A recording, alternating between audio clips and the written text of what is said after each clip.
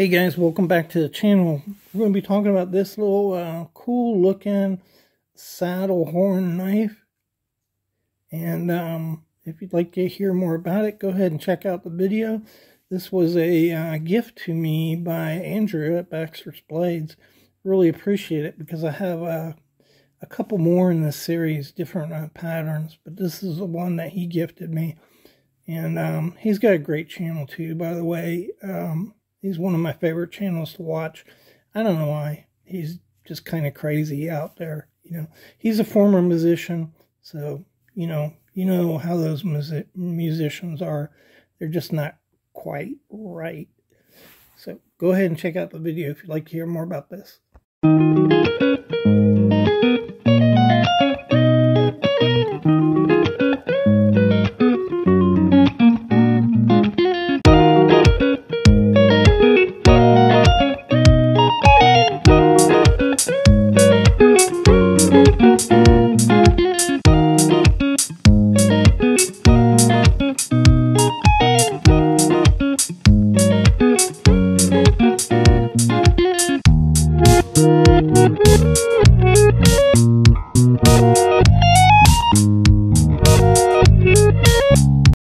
Alright, welcome back to the Fortified Castle, where you can find the fascinating, the intriguing, and you can find the truth, and it'll set you free.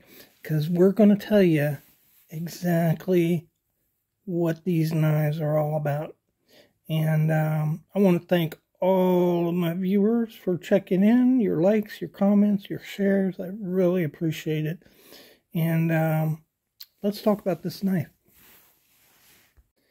Alright, so what you have here is a 3.5-inch saddlehorn type trapper. I would classify it as a trapper. It does have a spade blade. It has a little different one. We'll take a look at it in a minute. But you have a really cool pattern here. I guess that looks like a snake, right? This is called the Cobra scale cover, is what Frost calls these. This is an Ocoee River brand, which is a branding of Frost. You got a fluted bolster here, kind of typical what you see coming out of Frost. Overall, really pretty good build on this knife. You got brass pins, brass liners on it. There is a little bit of gap in here. Where is it? About from right here to here. A little bit of gap. And hard to really tell. This is a used knife, so it's hard to tell whether that was from the factory or not. I don't see any bends in this, so I think it probably is from the factory. You can see the centering there. The termination points on the back spring look fairly good. They're not completely even across there, but not bad. And this is just acrylic over what I call wallpaper. And that's a Cobra wallpaper. That's my Cobra sound, if you didn't pick up on that. And there's the Ocoee River. That is a little fly. So you can see it in the emblem better for a fly fisherman. The Ocoee River is a river in Tennessee.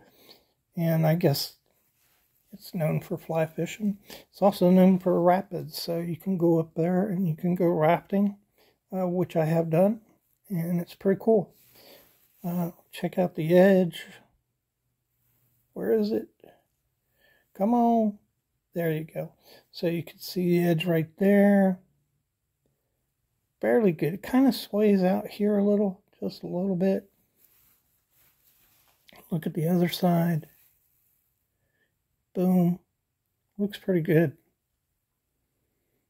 Not completely perfect. Pretty good. Snap in.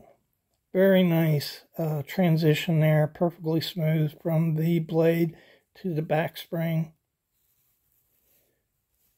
Let's see. No.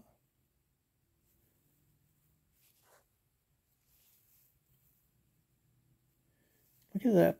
That tip is stout. Look how stout that tip is. It's going to resist breaking there. All right, swedging. I couldn't remember what I was trying to say. Didn't have any swedging on it. There is your main blade. The other one was a skinning blade. Attractive looking blade on there. Really stout walk and talk on this thing. See, there you go.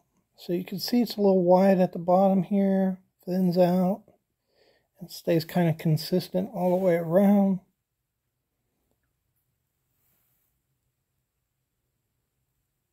Looks pretty consistent to me. Really sharp. 440A, I believe, is the steel in this. Let's listen to the walk and talk. Wow, slam! Hard to pull open. I put that at a good 7. I need a little help to pop that in. So, yeah, it's a good walk and talk on this thing. Very stout. Listen to the other one. Little dull thud.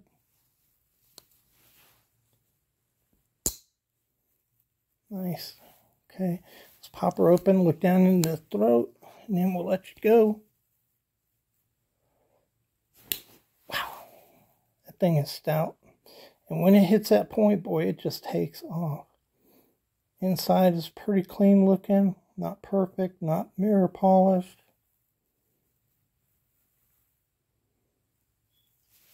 Okay, pretty nice little knife.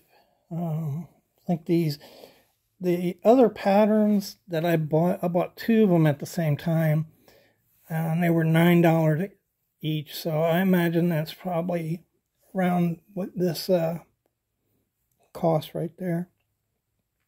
Nice little knife for the money. These things, I've got some older Frosts, and I have used them and carried them, and they hold up just fine.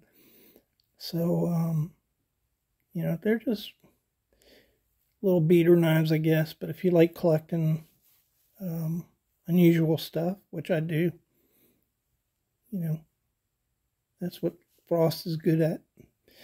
All right. Thanks for checking out the video, and I'll see you in the next one.